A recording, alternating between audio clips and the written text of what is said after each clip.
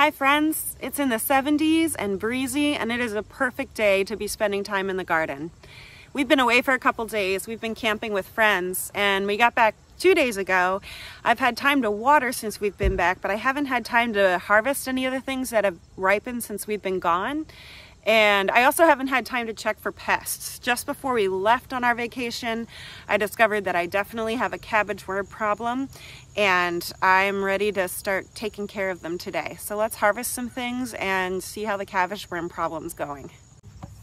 If you're new here, just for a little context, I have just moved to this property. Well, we moved in, ooh, that lighting's much better. We moved in June, and this is my childhood home.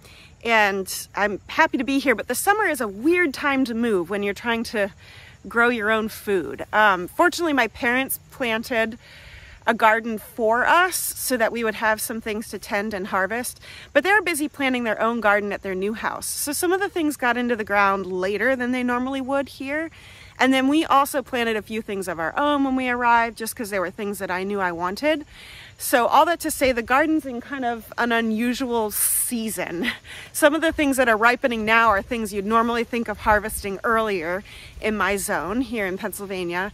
And that's just the reality of things. I've also planted some of my fall crops. So this whole garden's in transition, which seems about right. We are too, and I'm trying to learn to be flexible. Here's my row of tomatoes. The plants are really full, which I love. I think next year I will try pruning them. It was kind of damp here a month ago, and so some of them did hold moisture and suffer blight, but they're doing pretty well. Look at these guys. I had a lot of big ones ripen while we were gone, and I'll show you the kind this is. I didn't plant this one, so I didn't know off the top of my head. This is a Brandywine, and they are gorgeous. My daughter loves to harvest. She's with her grandparents right now. So I'm gonna pick some of these, but not all of them. I'm gonna leave a few on each plant because she would be devastated if she came home and there was nothing left to harvest.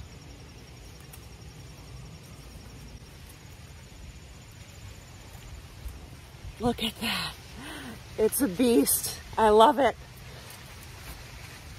We'll leave those for my little harvest helpers. Let's see what we've got going here. This one's a paste tomato. Let's see if I can give you a good view. There's the view. That's beautiful.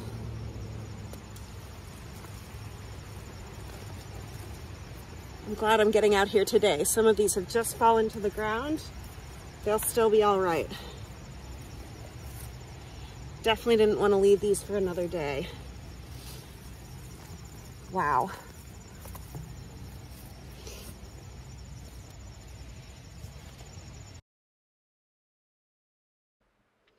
I think I'm going to turn these tomatoes into a salsa, a roasted salsa. I haven't grown this many tomatoes before. I'm not used to getting enough that I have to preserve them. So I'm still figuring out how my family uses these and what's the best way for us to store them. But we buy salsa every week. We are definitely salsa eaters. So if I could have a stash in the freezer or on my pantry shelf, and we could be eating roasted salsa that was straight from the garden for the next couple months, that would feel pretty good. Over here we've got a few of the black crim that are ripening. They're a really pretty color. They're darker than the others. These sun sugars are so sweet. If you like a snacking tomato, I definitely recommend them. I love the color on these. This is Midnight Snack. It starts out green and purple, and then as it ripens, let's see if I can show you. It gets this kind of deep red on the bottom and keeps the purple on top. It's so pretty, and it's another good tasty snacking tomato.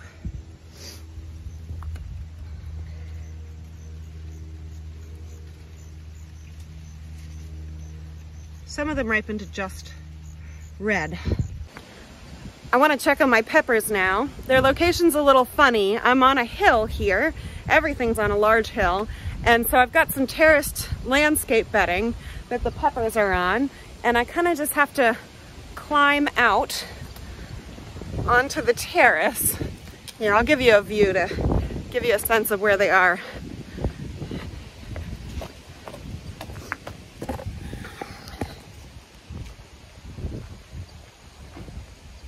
So in the midst of some of the flowers, I've got my peppers. Let's see if there's anything ready to harvest. This guy's definitely ready. This one's got a lot of peppers that are almost ready. I might pick, I think I'll pick these two and then I'll leave the rest for my daughter.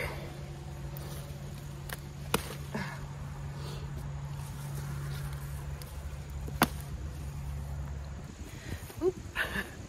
I'm on the edge.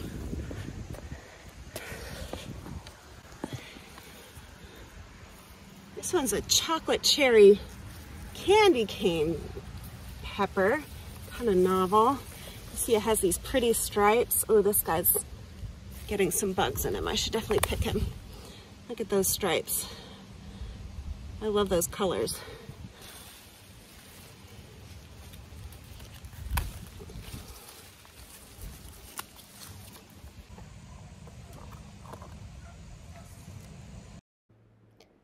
We're gonna head on over to the raised beds now because I suspect there's some kale that's ready to be harvested. This bed is definitely in transition. I've got kale that has been here since the spring and it's pretty mature now. It probably should be pulled out. It's starting to get yellow and to be prone to worms. And then right next to the kale I've got my butternut squash, which I'm so excited about because I've never grown butternut squash before, and we love butternut squash. We eat a lot of butternut squash soup in the fall and the winter. So I'm really looking forward to seeing how much I can get out of these plants and whether we can turn them into some weekly soup for our family. I think I'll turn this kale into kale chips. I might also try drying it in the oven and crumbling it. My mom did that recently and I found that I really liked using it in my breakfasts. I hadn't often had kale for breakfast before, but I liked putting it in my scrambled eggs along with some feta, and I felt really good about starting my day that way, and it was tasty. It goes nicely with feta. That's a pretty full harvest. I thought I'd pull off all the leaves, but I'm having trouble bringing myself to pull out plants that are still producing, even though I know they're past their prime. All right, it's time to check on those brassicas. Well, I'll show you along the way what else I'm growing for the fall. Here are my green beans. I grew a set of green beans here and fully harvested them and froze them. Well, actually my mom froze them for me because I was overwhelmed maybe a month and a half ago. And now I've replanted this with my favorite kind of green bean, which is Baker Creek's Dragon Tongue. It is so tender and sweet. You see my herbs are also doing pretty well right now. This is the basil that I harvested in a video a couple weeks ago, and it has grown back in. I think I'll need to make some more pesto. Some of these I'm letting go to seed because my bees love them. This bed is an experiment. I'm just trying out several varieties to see what thrives in Zone 6B and what my family likes to eat. So here on the right, I've got the 1500-year-old cave bean from Baker Creek. And in the middle, I've got some Brussels sprouts, which I bought as starts. And then over on the left, I've got golden beets. I've read that they're a bit sweeter than red beets, and I like turning red beets into soup. So I'm eager to see what they taste like. That's another Baker Creek variety. These 8 plants here are my broccoli, and then back here are my cabbage. My dad warned me that growing cabbage in this area is a battle with cabbage worms. Probably in any area, it's a battle with cabbage worms, and he was right. Last week, I discovered cabbage worms and I picked them off one by one, and sprayed these plants with neem. Now, you know, we've been away, as I said, for a couple days, and I want to see if the worms have come back. This plant's looking happy. I think that was old damage. So let's look at something that's a little more rough. This guy's not thriving. Let's see if I can see any worms.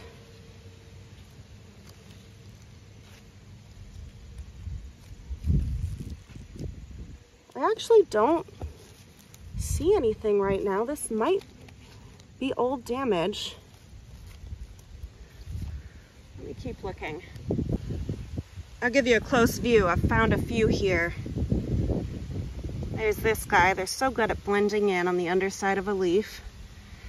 He's pretty big. And then over here, I've got a little guy and I've got a cocoon. So I definitely need to pick these guys off. I'm pretty pleased though. I really thought I would find more worms. I think I have only 2 cabbage worms, which is really a victory. It means I'm gaining ground because I picked probably a dozen or more off of these plants before we left for vacation about a week ago. So I'm gonna go get some tweezers to pick off those 2. I'm just not ready to do it with my hands yet, and we'll take care of them. I'm picking these off with tweezers and then just dropping them into a bowl of soapy water. They'll drown in the soapy water and won't be my problem anymore.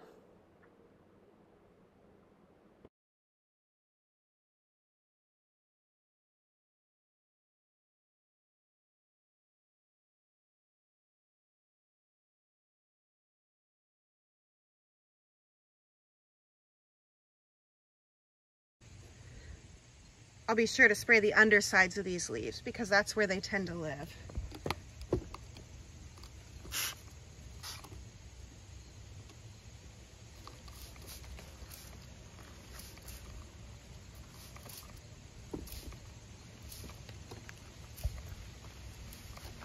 I'm using Captain Jack's neem oil.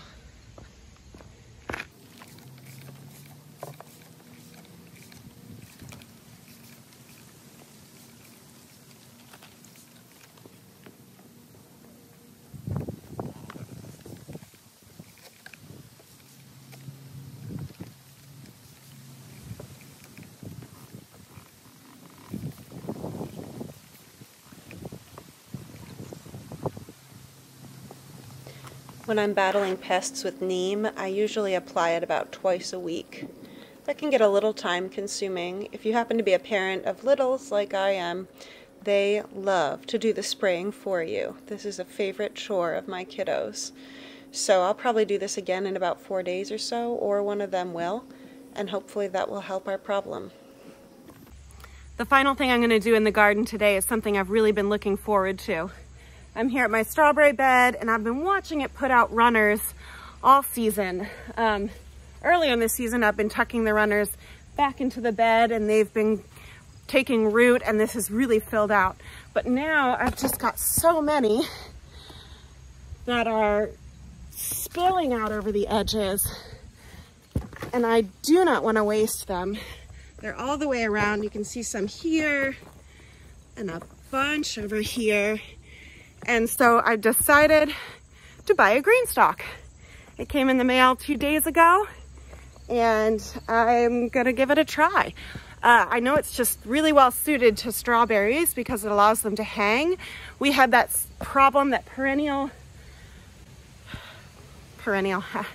strawberry problem where the strawberries, as they ripened on the soil, tended to rot underneath from microorganisms and bugs and things, so that when the top was beautifully ripe, the bottom was hollowed out by something. So I want to get these planted, these little runners planted into something that will suspend the strawberries and see if we can get a better harvest that way.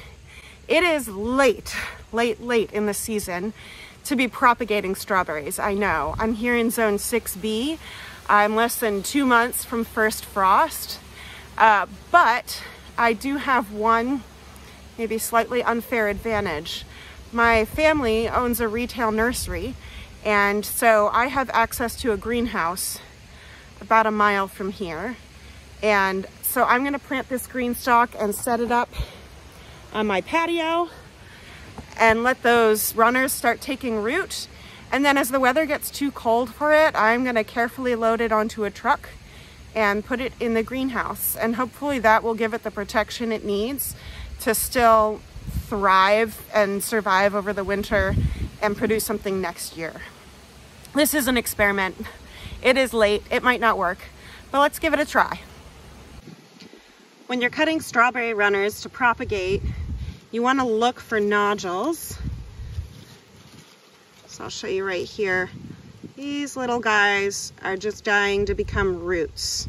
So that's what you want to focus on. That shows you that your runners are ready to become new strawberry plants standing on their own. I love that strawberries just want to propagate themselves. It's so cool to me that there are plants that just multiply and multiply almost without a lot of assistance from us. And it just feels like an abundance. Like I didn't have to buy more strawberry plants. They're just doubling themselves. So I'm gonna cut anything with these nodules and that will become my little transplants.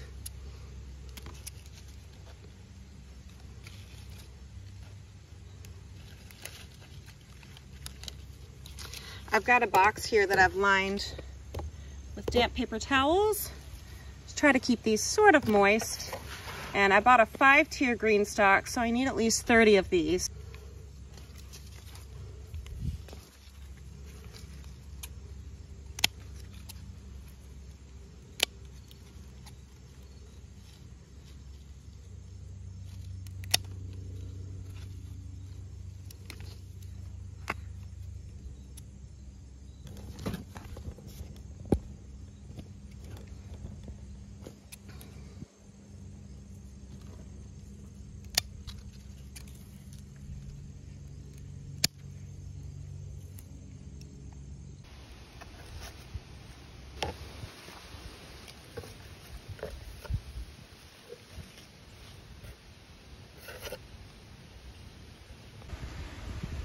I've discovered an unexpected bonus.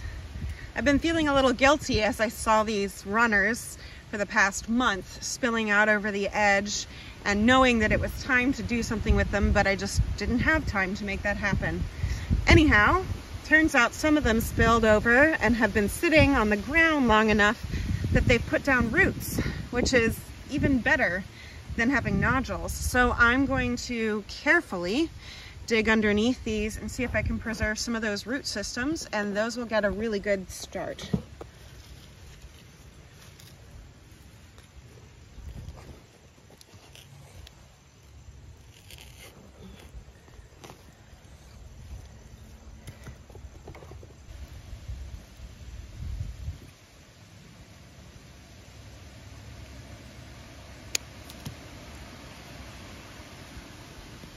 Well, it's hard to preserve them, but these are definitely gonna have a better start than the ones that just have nodules. It's a bonus. There's another good one.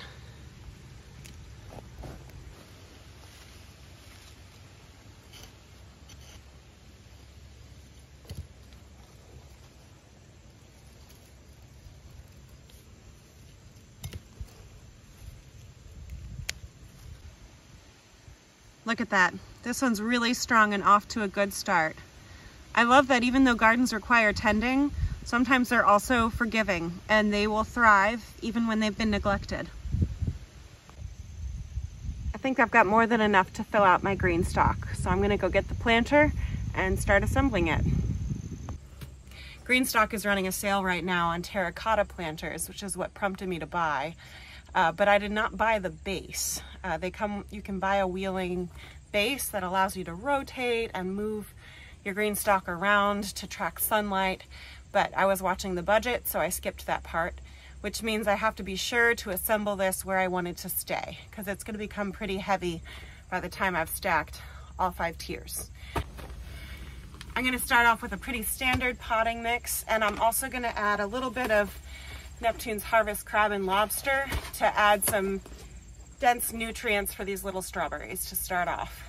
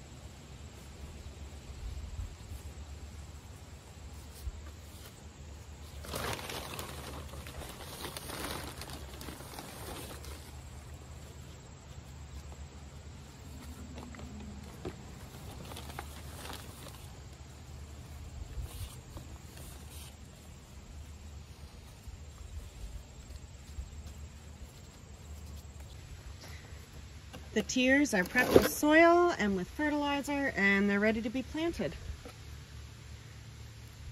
So each pocket is just going to get one of these little guys, and I intentionally left this piece on them so that when I plant them, since they have no root system, this can anchor them a little bit and hold them upright.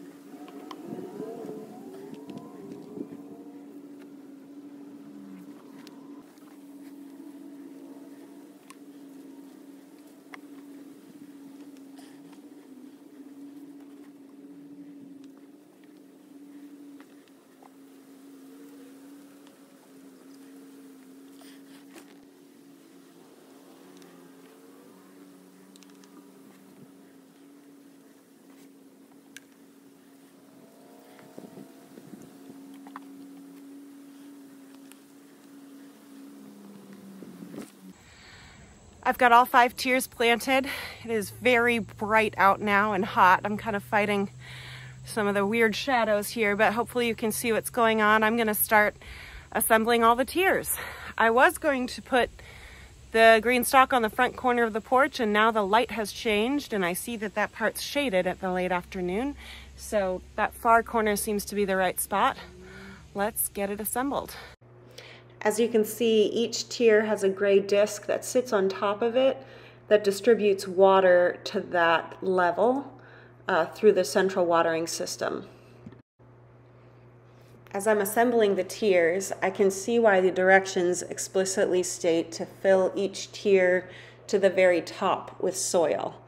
As you can see, I filled close to the top, but not flush with the top. And because of the way the tiers stack, the plants really need to be sitting flush with the top of each tier in order to access sunlight. My plants are a little bit buried under the tier above each plant. So if I were going to do this again, I would definitely make sure that I fill the soil to the very top.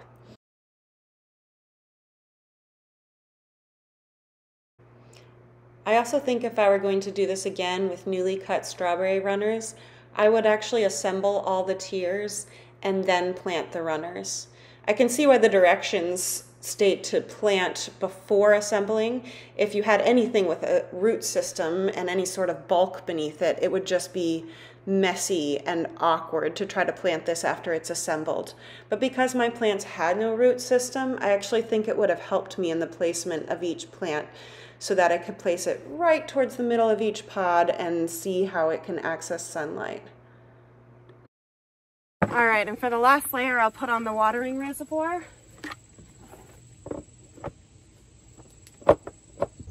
It is so bright out here. One of the benefits of a Greenstalk is the way that it waters plants. You water that reservoir up top, and the internal system distributes water to each individual plant in the soil so that the plant reaches the roots first, which is ideal for any plant with roots. However, mine don't have roots yet. So I'm going to water with the reservoir, but I'm also going to then set my hose to the rain function, which is really light and gentle, and I'm going to gently water the top of each cell. And I'm going to keep doing that until I start to see those root systems develop. Otherwise, these plants won't get what they need.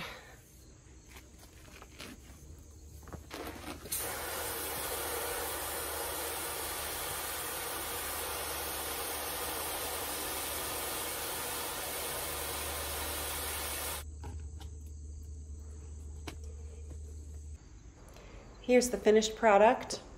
We got a lot done today. Thanks for hanging out in the garden with me today. I feel caught up on some of my work now that we've gotten some things harvested and planted that Greenstalk and took care of those cabbage worms. Please like and subscribe so I can see you next week. And until then, have a great week.